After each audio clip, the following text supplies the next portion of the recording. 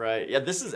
I mean, I think this topic of grief and loss is one that I haven't really thought much about, honestly. And so, having you ask me to come and be interviewed is like is brought it to my mind for the first time in a way that I've just never really conceptualized.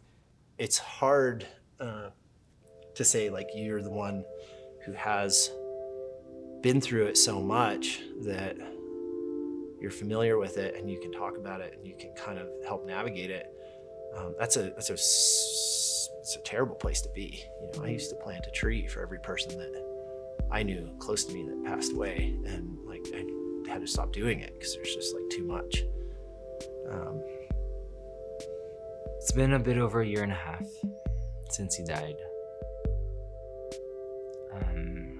And I have a problem when people say that they were killed, because Sela wasn't killed, he died. You know, he was there by choice, and there was a lot of choice up until the death and the accident itself, and there is responsibility in that too. So it's important for me to say that he died and not that he was killed. My first climbing partner was killed when I was 24.